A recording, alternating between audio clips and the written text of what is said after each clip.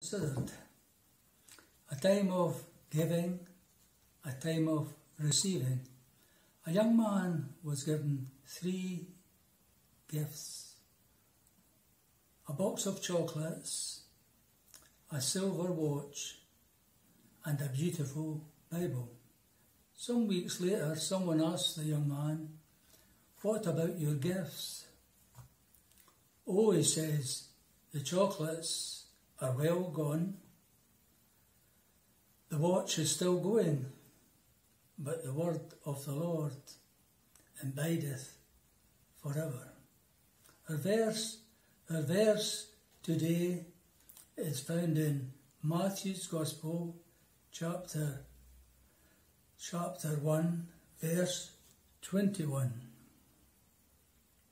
A message to the angel from God. The message from the angel to Joseph concerning Mary. "And she shall bring forth a son, and thou shalt call his name Jesus, for he shall save his people from their sins." Jesus, my Saviour, to Bethlehem came, born in a manger to sorrow and shame. Oh, it was wonderful. Blessed be his name, coming for me, for me. The Bible says all have sinned and come short of the glory of God. There is none righteous, no, not one. God the Father sent God the Son to be the Saviour of the world.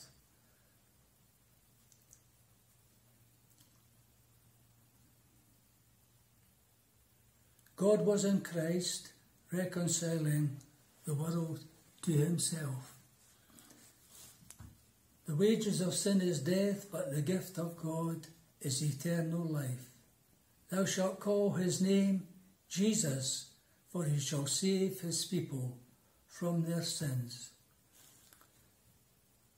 God loves you. The Lord Jesus Christ died for you, and whosoever believeth in him should not perish, but have everlasting life. God has devised a means whereby his people are not banished from him forever. There's a way back to God from the dark paths of sin. There's a door that is open and you may come in. At Calvary's cross, that's where you begin, when you come as a sinner to Jesus. For God so loved the world that he gave his only begotten Son, that whosoever believeth in him should not perish, but have everlasting life.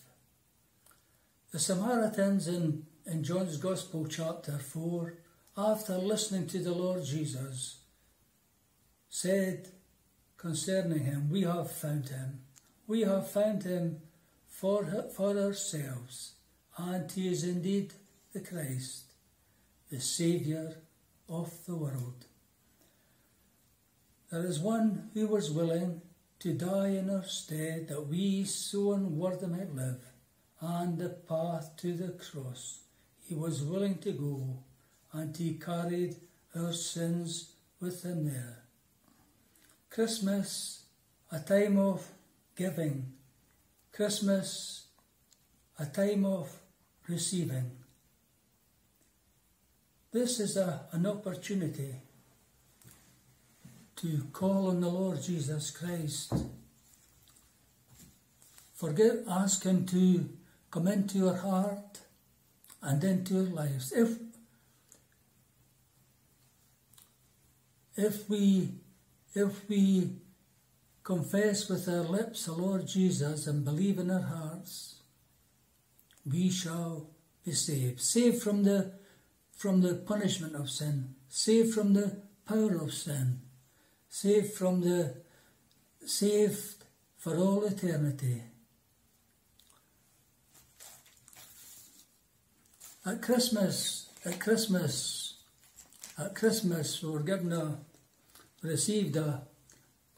received a Christmas card with a with a white star in it. There's a story related by Sir Harry Lauder, who was in New York, and this young man, this man was coming to visit him. You know, Sir Harry lost a son in the Great War, and it was decided in America that whosoever gave their son to the war were allowed to put a star in their window. Now the man and his young son were walking down an avenue in New York, and the wee boy looked up at the window and says, "Oh, Dad, there's someone giving their son to the war. And Dad, there's someone who have given 2 sons, and there's another one who has given no sons." After a little while after that, there was a gap in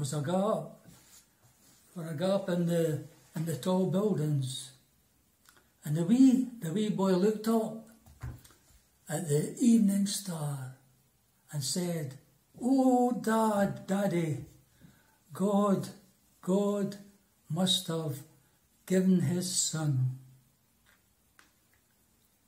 Sir Harry, relating the story as the man related the story to him, said, "That's true, for God so loved the world that he gave his only begotten Son, that whosoever believeth in him should not perish, but have a personal possession, everlasting life." Life with a capital L. John 10:10, "I am come," the person, "that you might have life," the promise, "and have it more abundantly," the possession. "Whosoever shall call upon the name of the Lord shall be saved."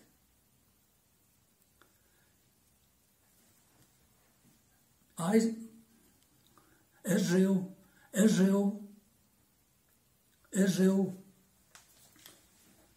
when sending his sons back to Egypt, to Joseph, he said to them, Take the man a present. A little balm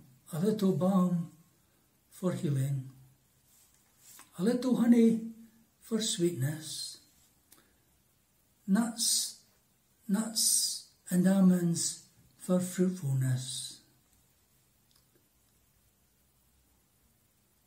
How much in these dark and difficult days among the people of God do we need these gifts? For unto you a son is given, unto you a child is born, and they shall call his name Wonderful, Counselor, the Mighty God, the Everlasting Father, the Prince of Peace. Christmas considered. Consider the Lord Jesus, who died the just for the unjust to bring us to God. Thank you very much for listening. And on behalf of the friends at the Arnett Gospel Hall, we wish you a very happy Christmas and a prosperous new year in the will of God.